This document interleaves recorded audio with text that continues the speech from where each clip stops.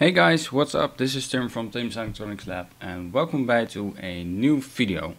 Now in this video I'm going to, hopefully fix the Logitech Extreme 3D Pro joystick. Its range of movement is not entirely as you'd expect it to be. So if we hold down Control and Shift whilst click Properties, a different window will come up. Which obviously also allows you to calibrate. Now if I move the stick all the way to the right, you can see the little crosshair is not over here. All the way to the left works, but all the way to the right doesn't. And if we move it down whilst holding it all the way to the right, you can see some kind of a curve or something. And if I rotate this stick, you can also see that the Z axis is not entirely calibrated, it looks like, but if we actually calibrate it, so in the middle, you can see that it's here's that strange edge or something. The one second it's doing that and the other second it's don't, so it looks like it's a hardware issue. So now again it's not centered. So now we do the throttle axis, which is working fine. Now the Z turn axis, you can see that there's a whole bar missing at the right. And that's it, calibration finished. So the Z-axis rotation is now working, so I don't think it will be the same potentiometer, but they certainly both have the same issue. So let's go over to the bench, take this thing apart and hopefully see what the problem will be. So we're on the bench, and before I get started with the actual teardown of this thing, please let me know if you like the idea that I mentioned in the previous video regarding a fully open source start to finish Linux, custom embedded system project, in which I will cover the PCB design, the software and compiler choices, and various other things, Linux, drivers, some sample applications. So please let me know if you are interested in such a video series in which I will cover that from start to finish, and maybe I'll do it. And secondly, what do you think of my new camera angle? Now I've gotten a LED, a ring LED, which was a present to me, and if I turn it off, you can see it so now it's on, now it's off, and you can edit the brightness. So and also the color temperature. So this is a warm color temperature, this is the cold, this is the mixed. Now I am using the cold color temperature because that will match the best with my other 200 watt LED, which I'm also using. It's over here, and if I block it you can really see that it's also working. So let me know. I will include a picture of how the setup right now on the screen. Looks pretty funny, yeah? It's a little bit of a MacGyver setup, but hey, it works, so you don't hear me. Let's proceed with the video. I saw that there are a couple of screws and they're all Phillips, so let's grab a Phillips head and let's take them all out. I'm going to assume that they're pretty much all the same, and I'm also going to assume that we can take off the bottom without having to disassemble the actual joystick, because in my reverse engineering video you saw I had to fully disassemble the actual joystick itself too, because otherwise you wouldn't get to the microcontroller and the actual PCB that the joystick is mounted on. Yes, they are all the same screws, which is really nice because you can't mess that up then.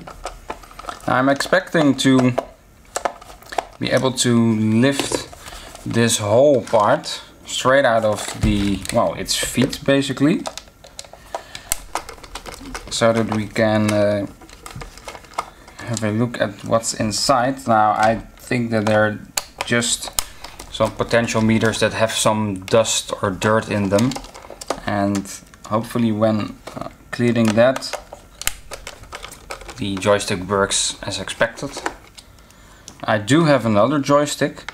There were two next to each other in the thrift shop, and I was like, yeah, you can take the risk to buy one, but yeah, you know, sometimes people with damaged electronics go to the thrift shop to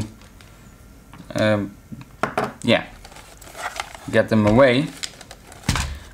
So there was a chance that the thing didn't work, and I'm glad I took two of them, because indeed one is not fully functional. I'm not sure what I have to say about this. We're seeing the potential meters over here, but we're also not able to separate it from the underside. Well, there's a nice metal plate over here. That's where the weight is. It's quite weighty, the thing. A nice microcontroller. I think that's just the analog control system. That's my RSD. No, that's the USB controller. So there's a PCB over here. That's the USB controller. And it also gets all the, yeah, that's the USB encoder. It gets all the data from a PCB that's mounted over here. I can't seem to find a, so it's a single chip for the whole system. Really nice. The other one included multiple chips, but of course that was a wireless thing. I have to disassemble the actual joystick, which is quite a hassle, but you gotta do what you gotta do. These are, I find these really interesting, because 9 out of 10 times there's only a single chip that handles, well, basically everything, including HID USB things. Is there a screw over here as well? Yes, there's oh, there are two screws actually below this rubber sleeve.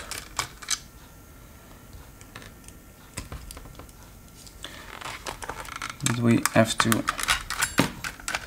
remove.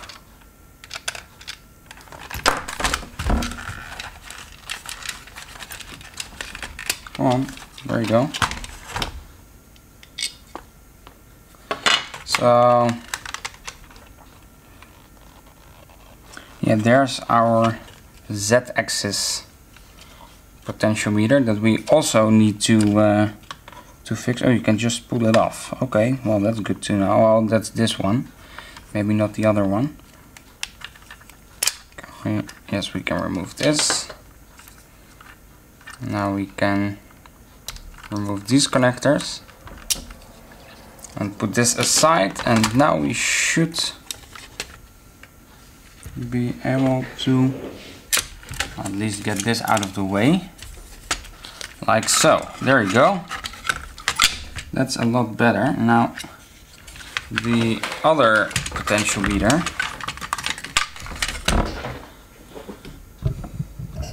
the X-axis potentiometer, is still in place over here, and here you can see the other half of that little ball I was talking about. We cannot. And why is that? Well, let's remove the joystick's base then, shall we?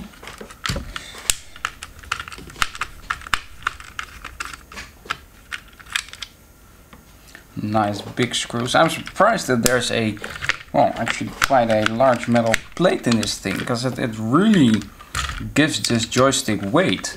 And it really gives this joystick the confidence that when you, well, move your joystick to a very extreme position, that the joystick stays put and doesn't flip over. It's amazing how much detail they've put in this small joystick. Well, I do think that it wasn't particularly cheap, but like I said, I bought it second hand. And we need to take apart the actual potentiometer, but I can't seem to see a screw inside the potentiometer or something that I can, well, push out. Or now if I can take apart the body, I can see what's inside the potentiometer. This is attached with molten plastic, so I guess that it's a little bit pointless to take it apart anymore. But I'm still wanting to actually repair this broken thing by gluing something in place that will hopefully there we go, enable the thing to not move around anymore. So let's get my hot glue gun out and let's glue this in place. As I said in the beginning of this video, please let me know what you think about the Linux project. Do you think it's worth a while? Because it's going to be really taking some time. Please let me know, because I think it's going to be an awesome project, but it's entirely up to you. Alright, so I think it has heated up. Let's glue it in place. We are going to put it back together, but it looks like it's all in place again. So let's screw the base down. Oh wow, there's really quite some tension on this thing, which is good, obviously. Now I think that it's a design mistake that they designed the potmeter to go like this with the wires coming out of here, because if you did it the other way around, it was a lot cheaper. Or this part was used in another joystick and they didn't feel like redesigning it. But I would have routed it the other way around, which, yeah, well, saved a little bit on wire length.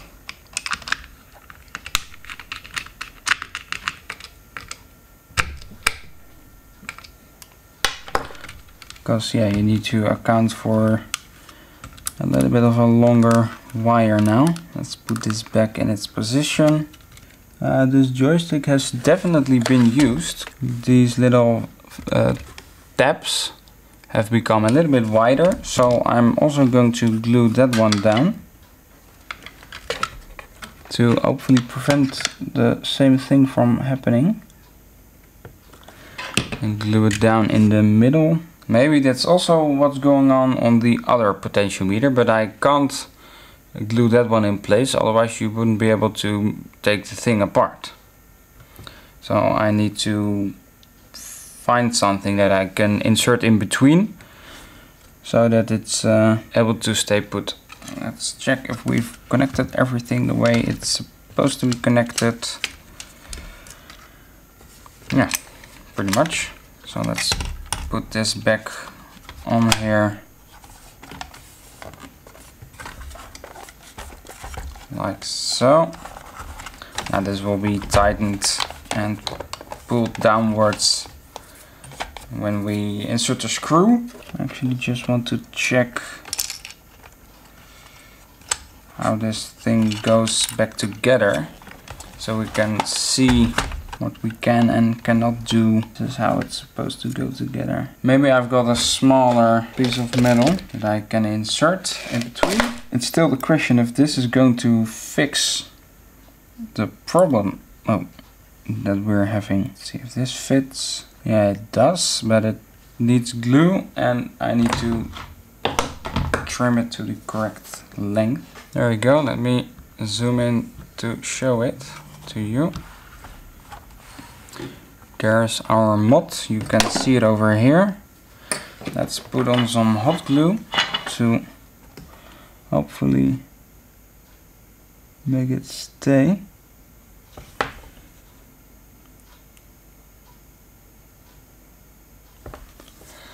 Tiny amount of hot glue, because otherwise it won't fit.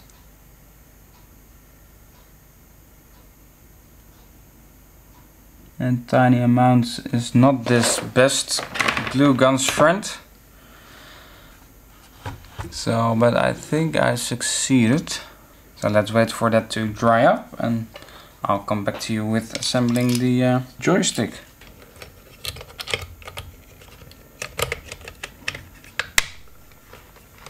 I think I didn't insert it properly all the other times and attempts. So if you put on the other side of the joystick whilst having the joystick rotated, it's not centered and the spring is not working. But we do have something to celebrate, because the button didn't fall out once, which is quite an achievement if you saw on my previous attempts. Alright, so that all feels good and nice. So let's head to the computer and check if the thing finally works. So I'm back at the computer. Let's open that game controllers menu again. And calibrate it once more, because the calibration, if we did fix it, is now worthless.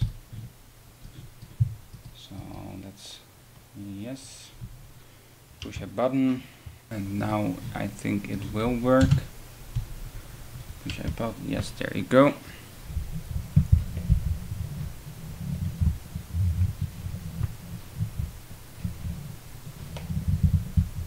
Excellent.